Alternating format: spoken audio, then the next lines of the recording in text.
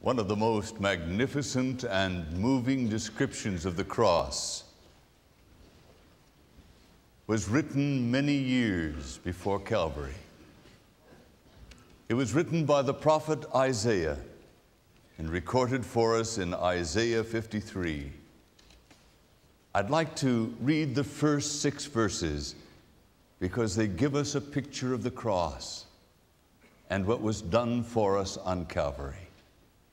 Hear the word of the Lord.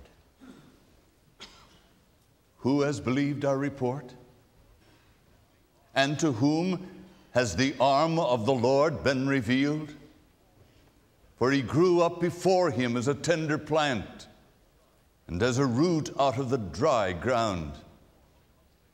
He has no form or comeliness, and when we see him, there is no beauty that we should desire him.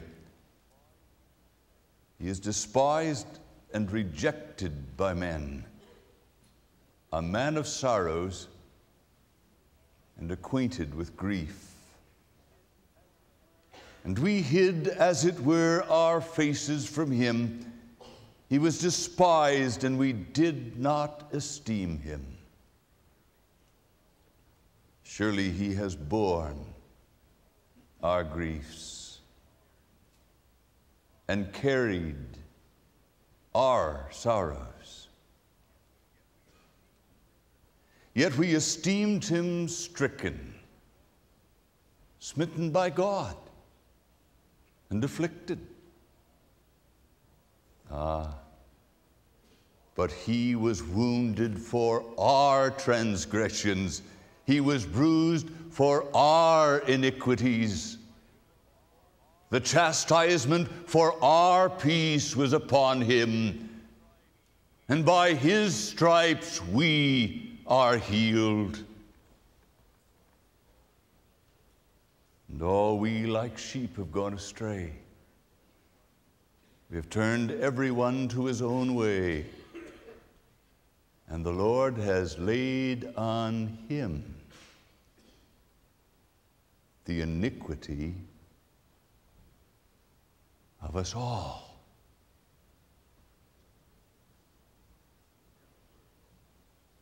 Hear the word of the Lord. Gracious Lord, bless us with the power of the Holy Spirit, that we might be able to understand the awesome words that we have read and experience them in the depths of the hurts of our hearts and be set free in your holy name. Amen. There are 2 basic spiritual laws that guide my life and guide my communication. And sometimes I have to rediscover how to live them myself. I teach them all over the country to clergy and young pastors and leaders. I try to help writers and people who try and communicate to others how to apply these laws. And every so often they come home to roost, and I have to learn how to live them for myself. The 2 laws are these. First, only what happens to you can happen through you. Can't give something away that isn't yours. You can only help another person to learn what you've been through yourself. And secondly, you can only reproduce in the mind of another person what you are in the process of rediscovering yourself. So it's fresh, up-to-date experiences of the reality of truth that enables us to make those truths real to other people. Sounds fine, doesn't it? Until you have to live it. This week I sat down to a manuscript for this morning's sermon and realized that what I had written before had to happen to me. The title of my message was Healing the Hurts of Life, and I sat reading my own manuscript, realizing that what I'd planned to say to you, I needed to hear myself. Inside of me was a heavy rock of hurt.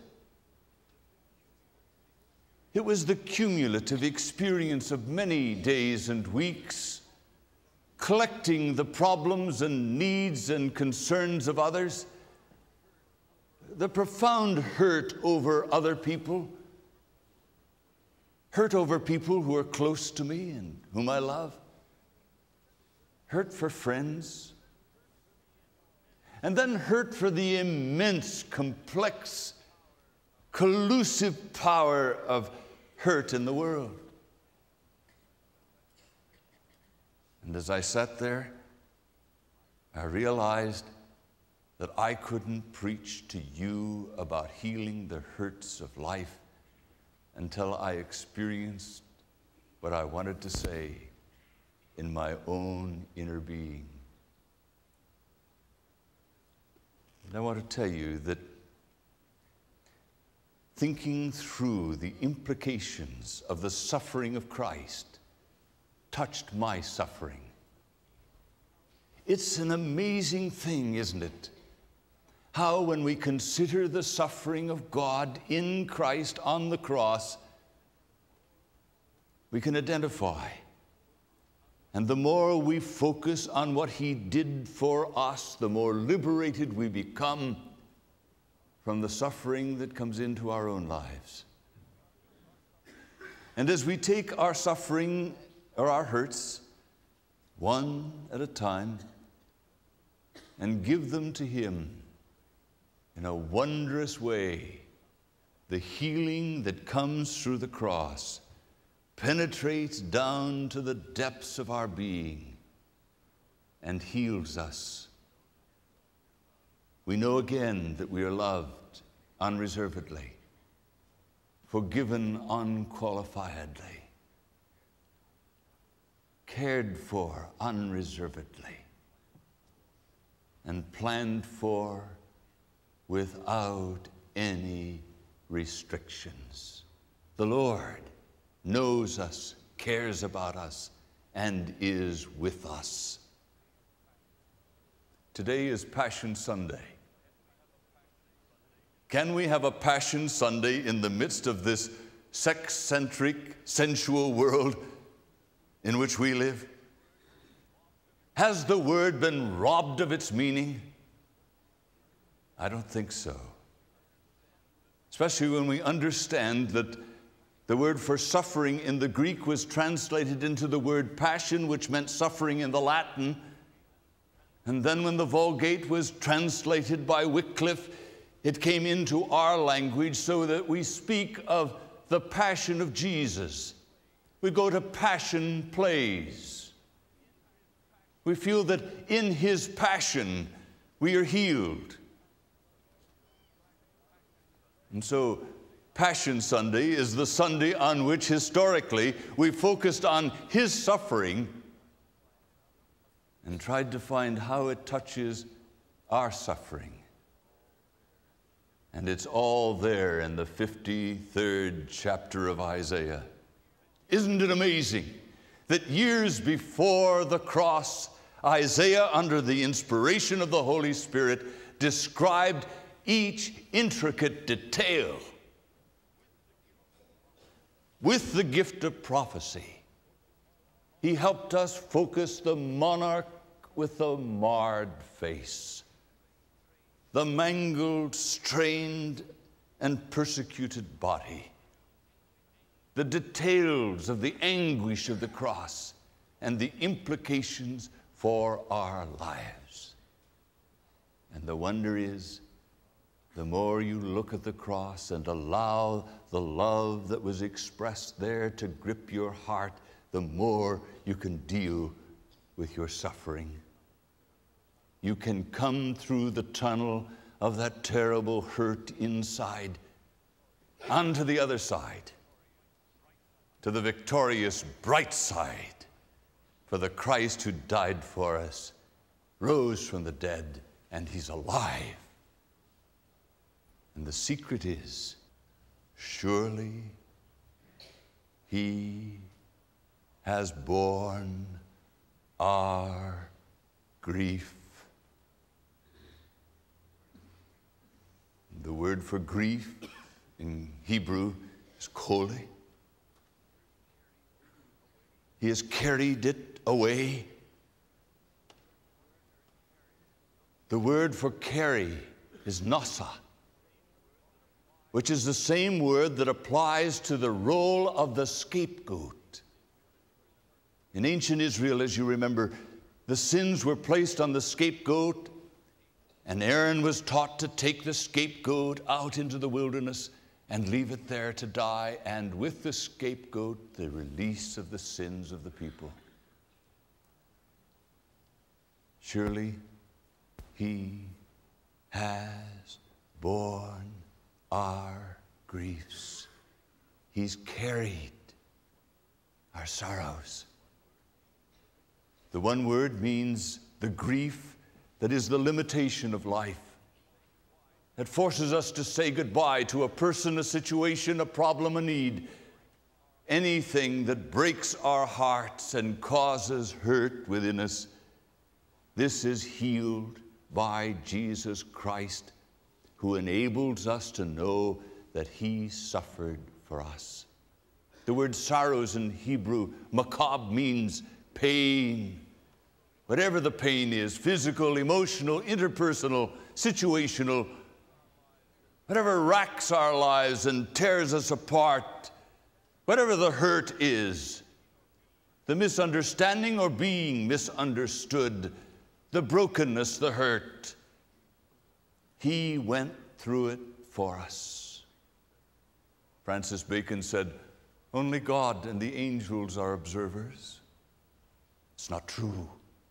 God is no observer. He's in the midst of it with us, suffering with us.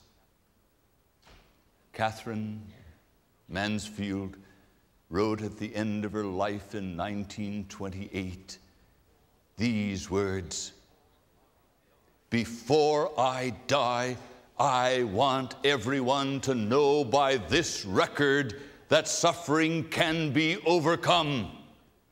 Anything that's submitted and accepted can be changed, and suffering can be turned to love." Now, compare that with Vera Britton's statement. Terrible circle caused by suffering.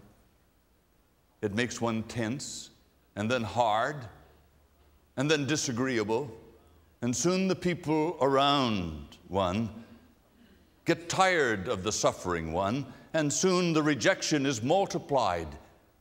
And now the loneliness of the suffering is multiplied, and there's no cure in sight. Which of those would you like? I take Catherine Mansfield. And the way that her suffering was turned into love was that she accepted it, asked God to heal it, and then became a healing source in the lives of other people. You see, he's carried, taken the burden of our sorrow. But also, he was wounded for our transgressions. A transgression in Hebrew and in Greek means stepping over a line. And the line that God has given as a demarcation for the guidance of his people to keep sanity in the world, it's the line of the Ten Commandments. And for those of us who are Christians, we have the law of love of Jesus Christ, and then the implications of the epistles and the writings of the New Testament that give us what it means to be a Christ-centered, authentic person. To step over, to do that which we know is wrong, is a transgression. Now, he was wounded for our transgressions. The Hebrew means he was speared. true.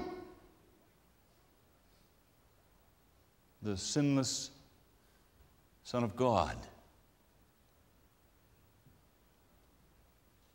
But not only that, he was bruised for our iniquities. And the Hebrew word for bruised means crushed. There's a crushing of his body there on the cross. And the word iniquity here means twisting and bent, reshaping. You see the interrelationship? Step over the line, and pretty soon the inner nature is reformed and shaped into a distorted, inconsistent inner character. He was crushed. Christ was crushed so that we can be made new creatures and live a new and a different life. Therefore, if anyone is in Christ, is he a new creation? The old has passed away. Behold, the new has come. For he made him to be sin who is no sin, that through him we might become the righteousness of God. That's the secret. It's in that magnificent substitutionary sacrifice that our hurts are healed, because we see how deeply he loved us. And we can turn the very suffering of our life into a commitment to join with him in healing the hurts of the world. But not only that, the chastisement for our peace is upon him. Chastisement means punishment. It means that the punishment of God for the sins of all the world were put onto him.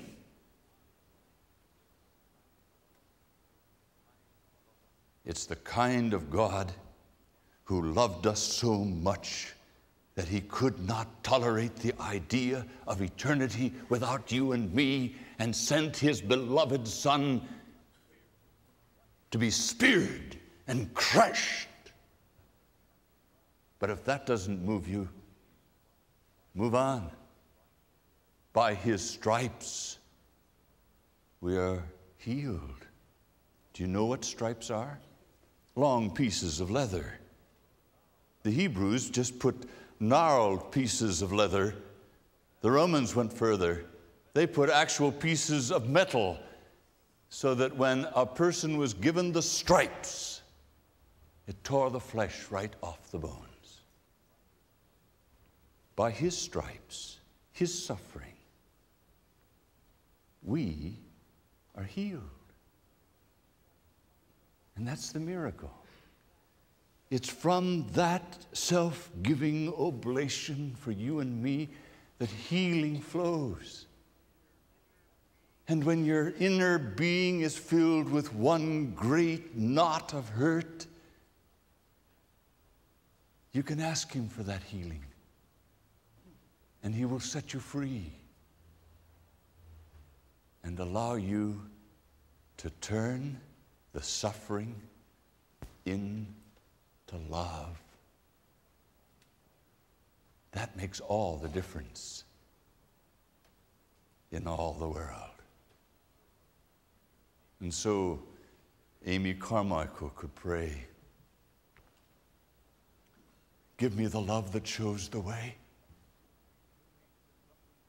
the faith that nothing will dismay, the hope that nothing will ever destroy, the passion that will burn like a fire. Oh God, let me not sink to be a clod. Make me your fuel, flame of God. And it happens as you take each one of the hurts and give it to him. The consuming fire of his love burns it away and sets you free. He giveth more grace as the burdens grow greater. He sendeth more strength as the labors increase. To added affliction, he addeth his mercy. To multiplied trials, his multiplied peace. And when we've come to the end of our store of endurance, when our strength is spent ere the day is half done, the Father's full giving has barely begun. His love has no limits. His grace has no measure. His power, no limits known unto man. For out of his infinite riches in Jesus, he giveth and giveth and giveth